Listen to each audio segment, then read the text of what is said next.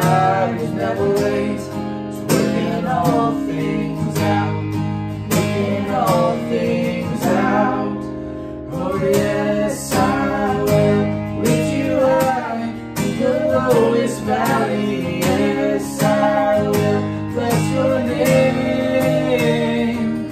Oh yes, I will sing for joy when my heart is heavy all my days. Oh yes, I will for all my days. Oh yes, I will.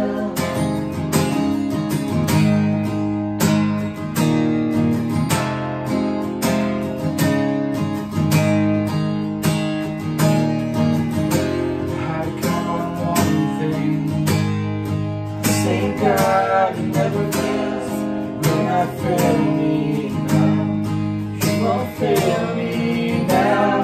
You're waiting. The same God is never late. He's working all things out. He's working all things out. Oh yes, I will lift you high in the lowest valley. Yes, I will bless your name. Oh yes, I will sing for joy when my heart is heavy all my days.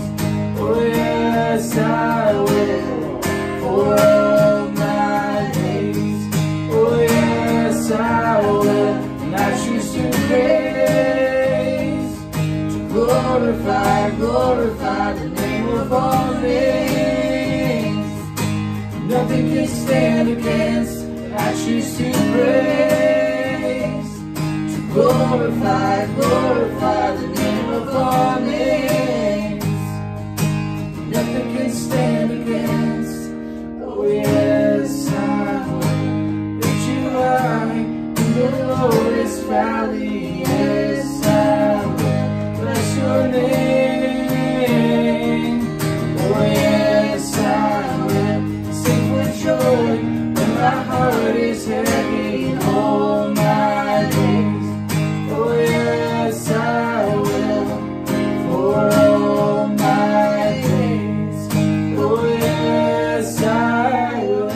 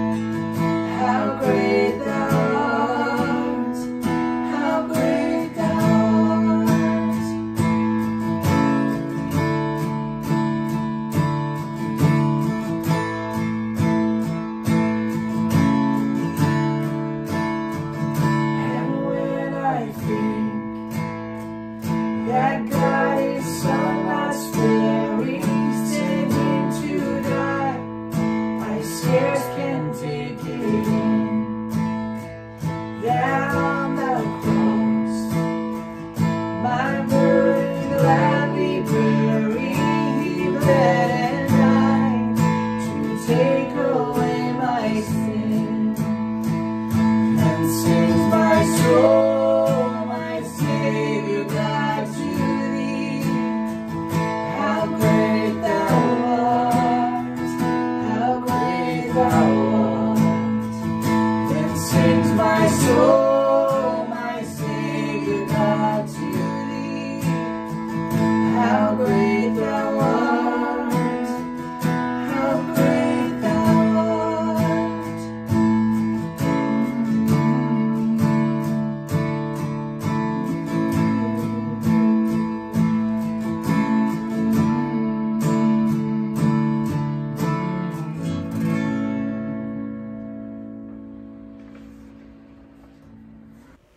Good morning, everyone. Welcome to Quest. I'm Christy. And I'm Mark. I want to let you know we're doing incredibly well.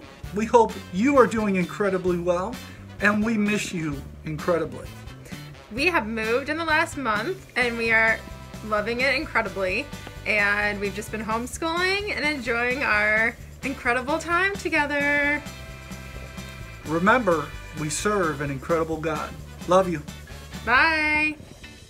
Happy Sunday to you, Quest! It's that time again. Yep, you guessed it. Here's the skinny.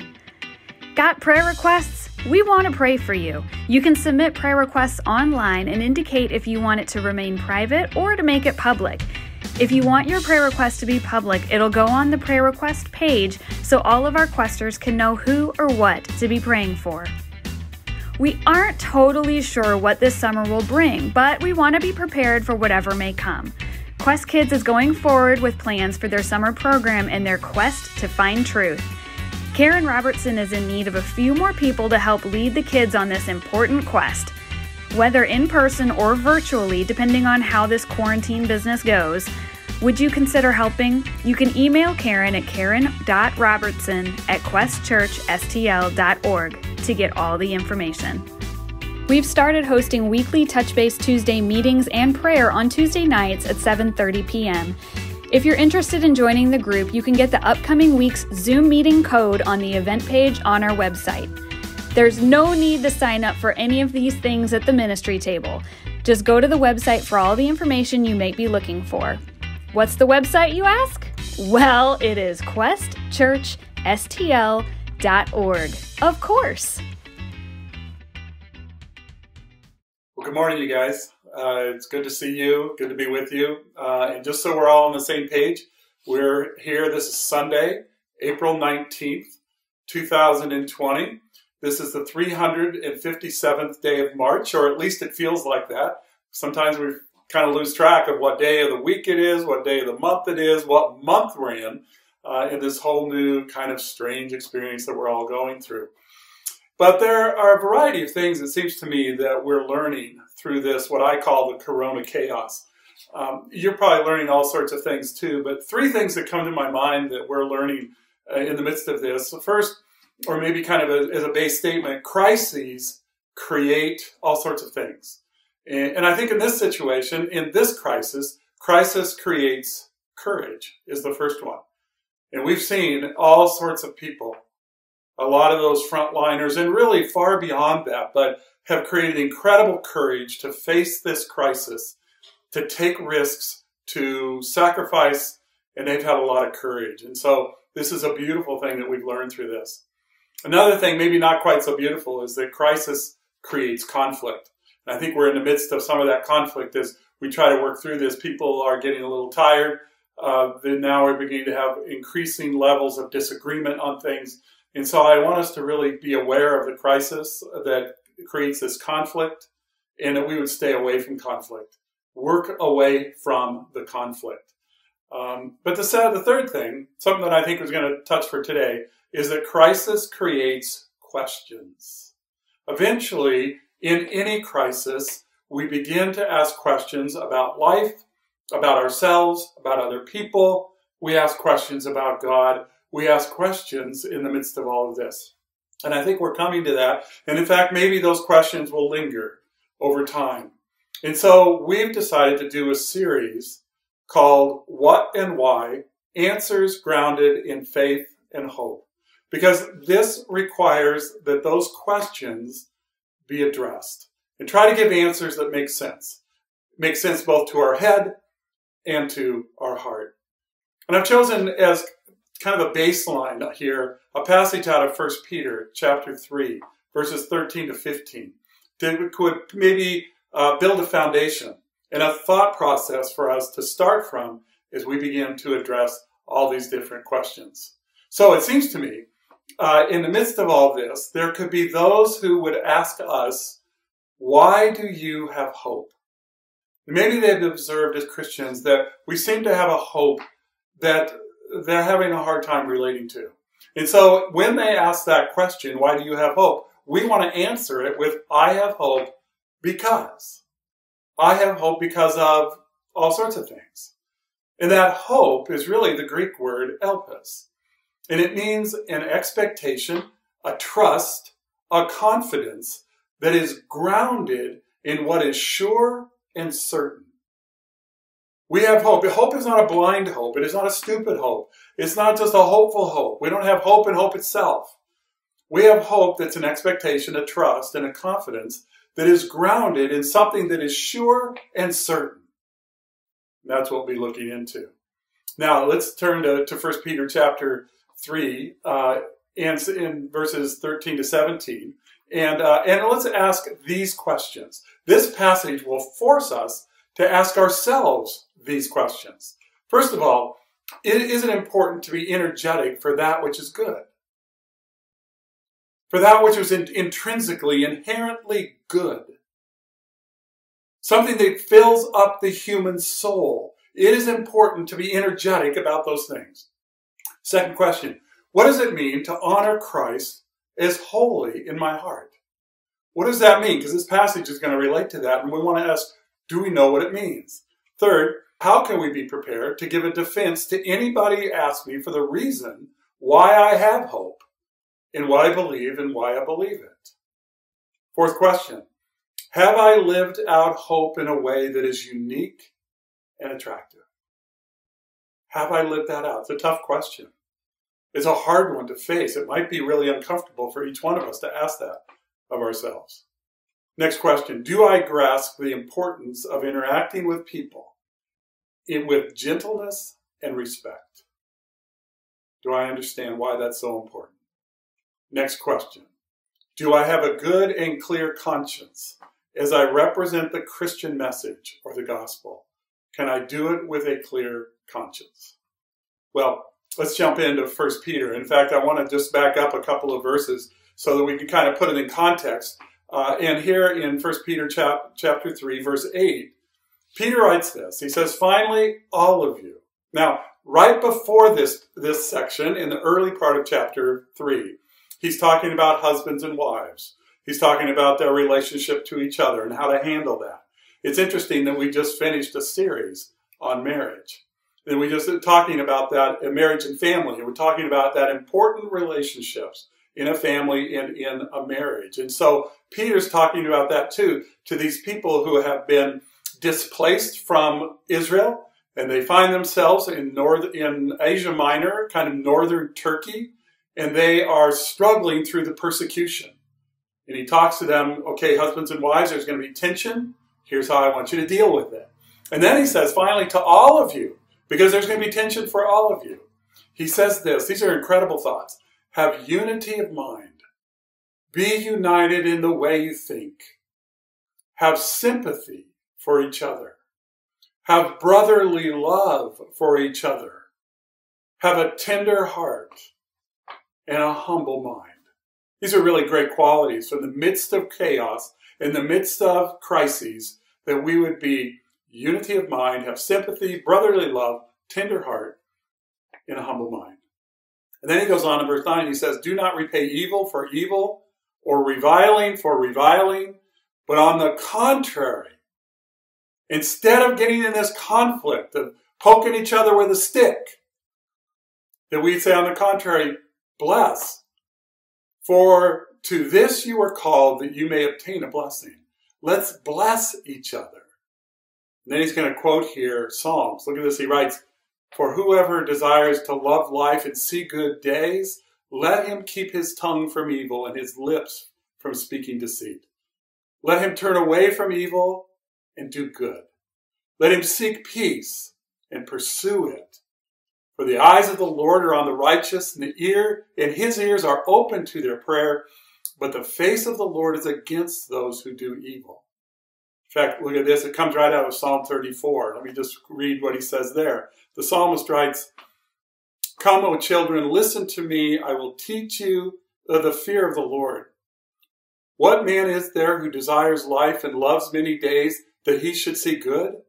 Keep your tongue from evil and your lips from speaking deceit. Turn away from evil and do good. Seek peace and pursue it. The eyes of the Lord are toward the righteous, and his ears toward their cry. The face of the Lord is against those who do evil, to cut off the memory of them from the earth." See, we're committed to doing good, to doing that which is intrinsically healthy for the human soul and for the human body, to do good, not only for ourselves, but for others, right? Now, that gets into verse 13, where we want to camp today. It says in verse 13, "Now who is there to harm you if you are zealous for what is good?" Who's going to harm you when you seek the good of others? The question here really begs the answer is nobody, or at least not very many people. Because in verse 14 he says, "But even if you should suffer for righteousness' sake." So he's equating righteousness with doing what's good.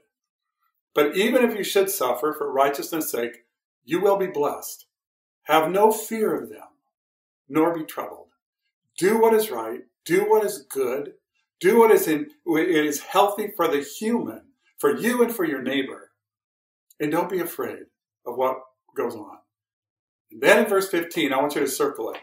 "But," and it's not in contrast, but in addition to, he says, "But in your hearts, honor Christ as holy." Now, I want to go back and look at this word heart. It's a really powerful word because in our culture, sometimes the heart, we simply kind of think it's kind of that emotional center. It's kind of the ooey gooey, nice pixie dust kind of thing.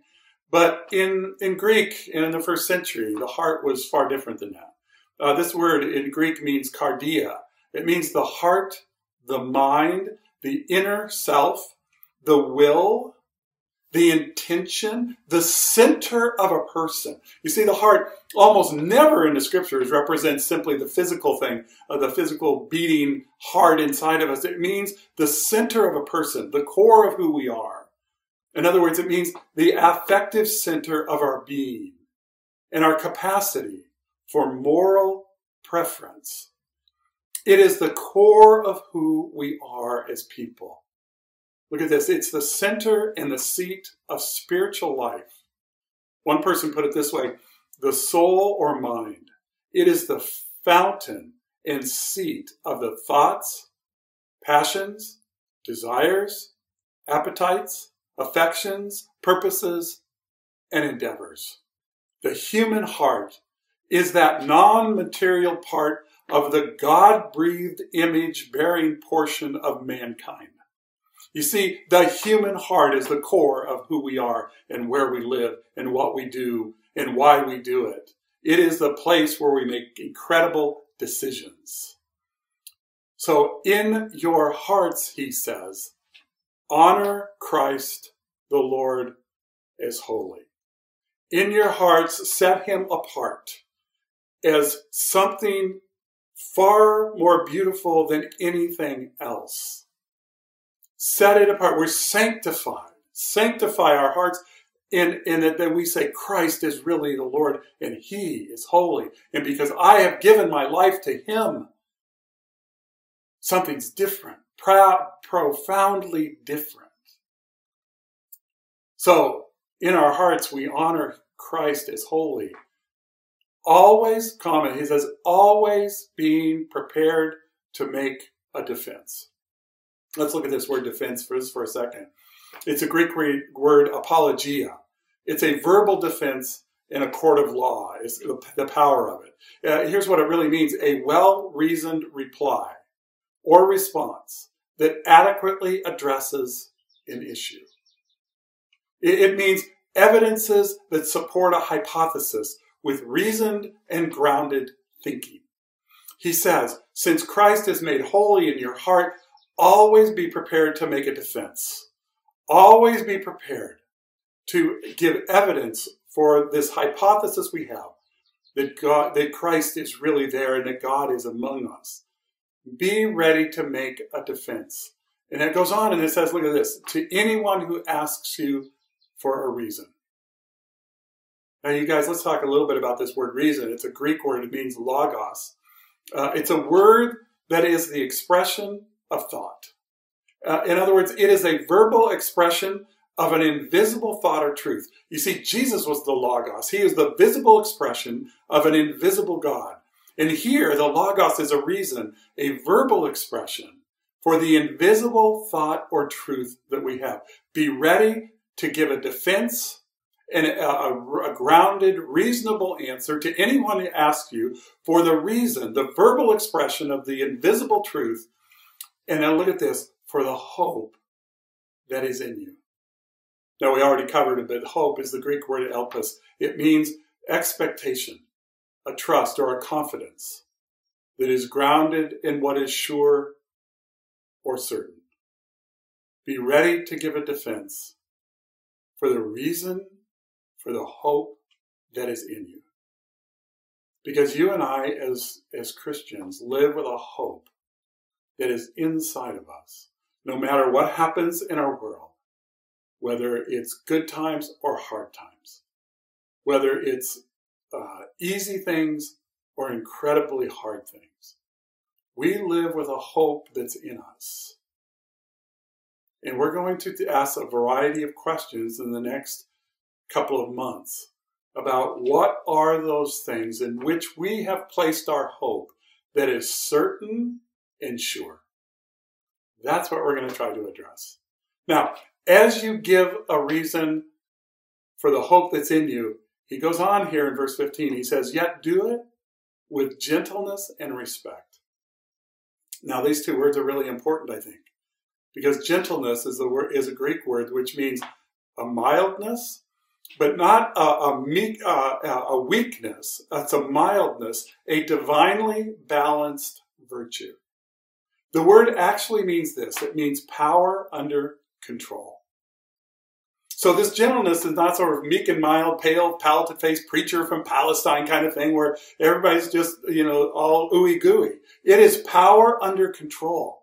It's being able to respond clearly, but under control.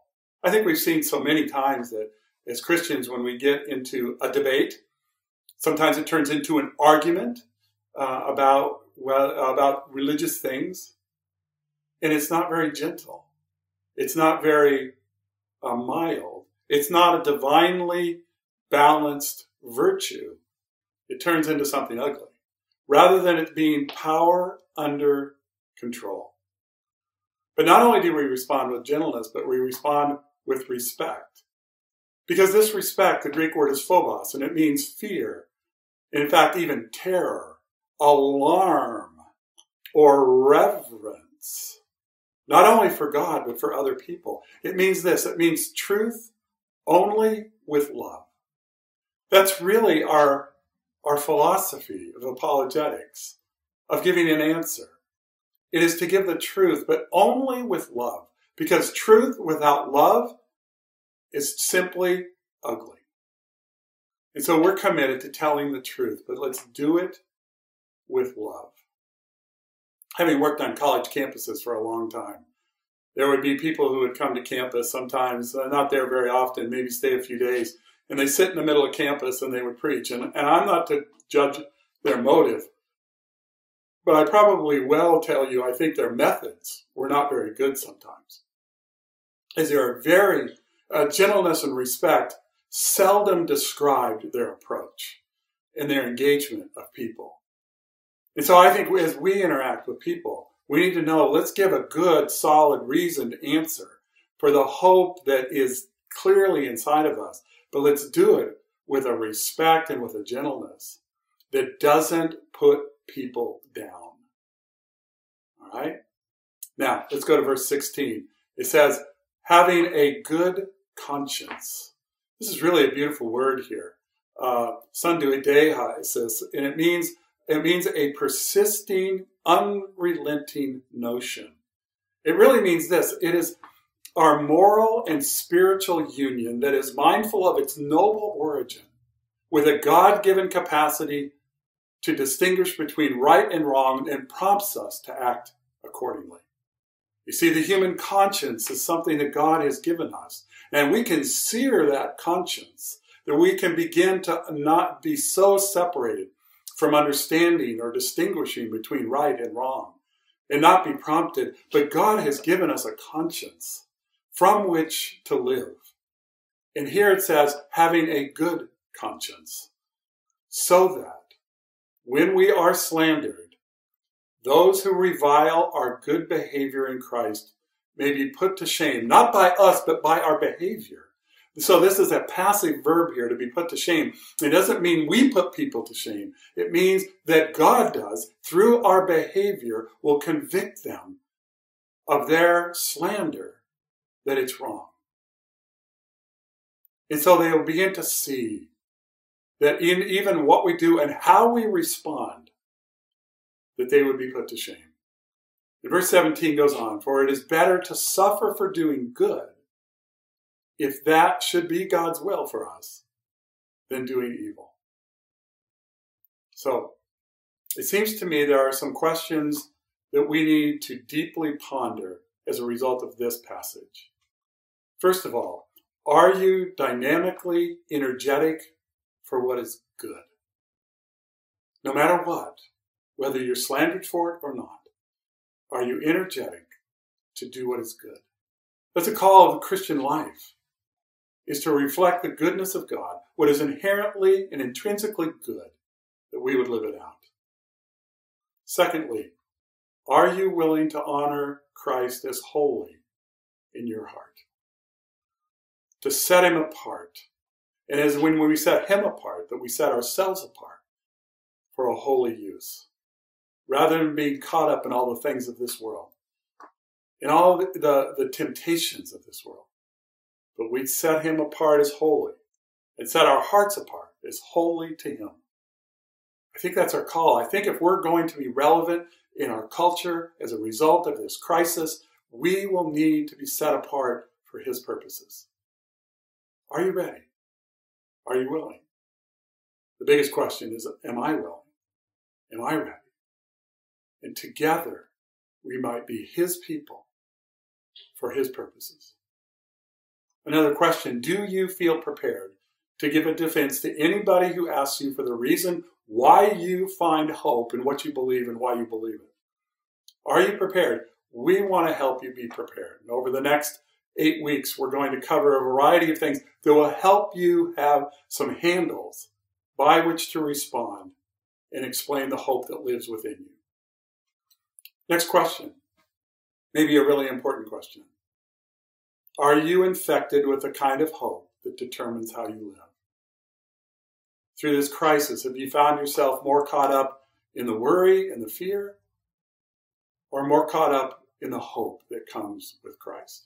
Now, it doesn't mean that we shouldn't have fears and we shouldn't wrestle through things. We're human.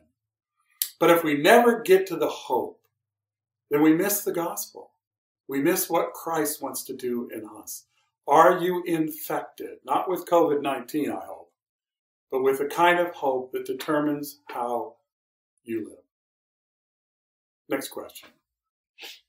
Do you understand the importance of explaining your faith with gentleness and respect? Because our apologetic is that we would tell the truth with love and never the truth with arrogance or hate or with a goal of putting people down. Always with gentleness, power under control, and respect, a fear and a reverence to tell the truth with love. Last question. Can you defend your faith with a good conscience? That place where we make decisions of right and wrong and how we should respond and being prompted to do something about it. Is your conscience clear for how you defend your faith? So as we come to the end of this, what and why, answers grounded in faith and hope, we're going to ask some questions. When people will ask us, why do you have hope? And we want to answer with, I have hope because, and we'll give you some handles to work with. Because hope is that expectation, that trust, that confidence that is grounded in what is sure and certain. Now, you guys, as we enter into this new series and as we do it from home, I pray that God would use this to encourage each one of us in each and every way, that we might be people full of hope and full of a readiness to give an answer to those who ask about that hope that lives in us. So get ready for the next several weeks. I think this is going to be a lot of fun together. All right? All right. See you guys. Love you.